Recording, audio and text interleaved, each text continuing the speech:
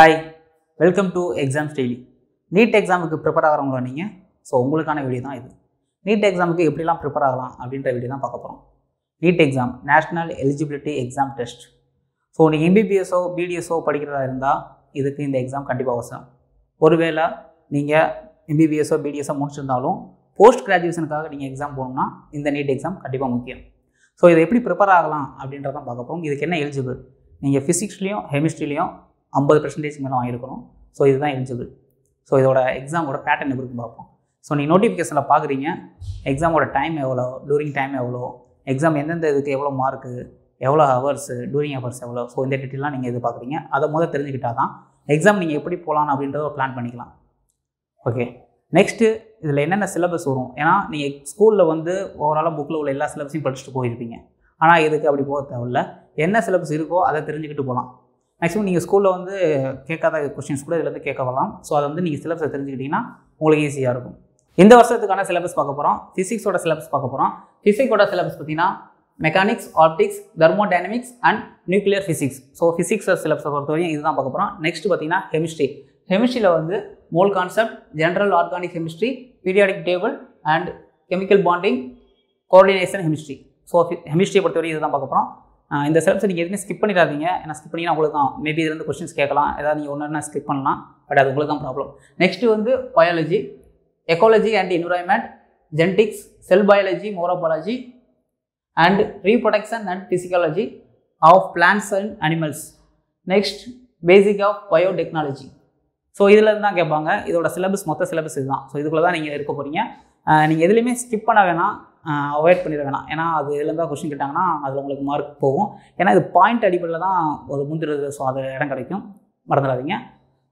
Syllabus பார்த்தாச்சு. Next வந்து study plan. இந்த ஸ்டடி பிளான் எதுக்கு யூஸ் ஆகும்னா, நீங்கள் வந்து ஆல்ரெடி ஒரு இதில் வந்து நீங்கள் ரொம்ப ஸ்ட்ராங்காக இருப்பீங்க, இன்னொரு இதில் ரொம்ப வீக்காக இருப்பீங்க. ஸோ நீங்கள் இந்த ஸ்டடி பிளான் இதுக்கு இவ்வளோ தூரம் டைம் ஸ்பெண்ட் பண்ணலாம், இதுக்கு வந்து நம்ம இதுக்கு ஆல்ரெடி தெரியும், இதுக்கு நம்ம இவ்வளோ டைம் ஸ்பெண்ட் பண்ணலாம் அப்படின்றத பிரிச்சுக்கிறதுக்காக இந்த ஸ்டடி பிளான். ஸோ இது உங்களுக்கு ரொம்ப யூஸ்ஃபுல்லாக இருக்கும். ஏன்னா ஒரு விஷயத்துக்காக நம்ம ரொம்ப டைம் ஸ்பெண்ட் பண்ண வேணாம். ஸோ இதில் உங்களுக்கு என்ன டவுட் இருந்தாலும் நீங்கள் உடனே கிளியர் பண்ணிடுவோம் உங்கள் டீச்சர்ஸ்ட்டை இல்லை கூகுளில். ஸோ அதை பற்றி பண்ணிக்கோங்க, இல்லை மென்டார்ட்ட கேட்டு தெரிஞ்சுக்கோங்க.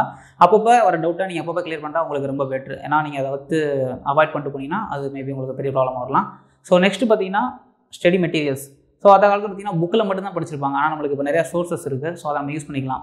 இன்டர்நெட் இருக்குது, சிடிஸ் இருக்குது, இன்ட்ராக்டிவ் கிளாஸஸ் இருக்குது, AR/VR லெசன்ஸ் இருக்குது.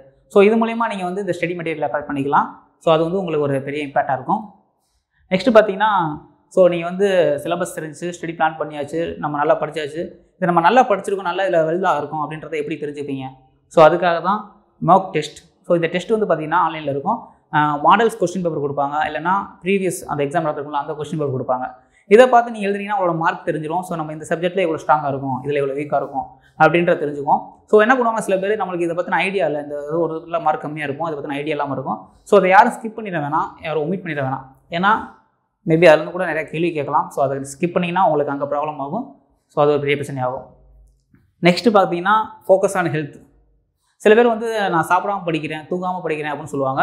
இது வந்து பெருமைக்குரிய விஷயம் கிடையாது, ரொம்பவே வருத்தப்படக்கூடிய விஷயம் தான். ஏன்னா நம்ம படிக்கிறது நம்ம உடம்பு நல்லா இருக்கணும் அப்படின்ற விஷயத்துக்காக தான் படிக்கிறோம்.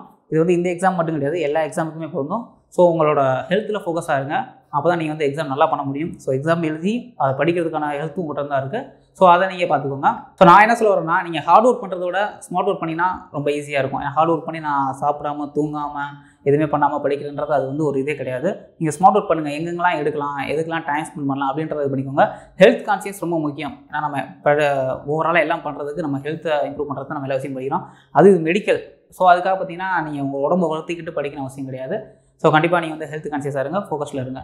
கண்டிப்பாக இந்த வீடியோ உங்களுக்கு பிடிக்கும்னு நினைக்கிறேன். இதே மாதிரி எக்ஸாம் அப்டேட்டாக இருக்கட்டும், இல்லை எஜுகேஷன் ரிலேட்டடாக இருக்கட்டும் வீடியோ நீங்கள் பார்க்கணும்னு நினச்சிங்கன்னா நீங்கள் நம்ம எக்ஸாம்ஸ் டெய்லி சேனலை லைக் பண்ணுங்கள், ஷேர் பண்ணுங்கள், சப்ஸ்கிரைப் பண்ணுங்கள், மறக்காமல் பெல் ஐக்கானை கிளிக் பண்ணுங்கள். தேங்க்யூ.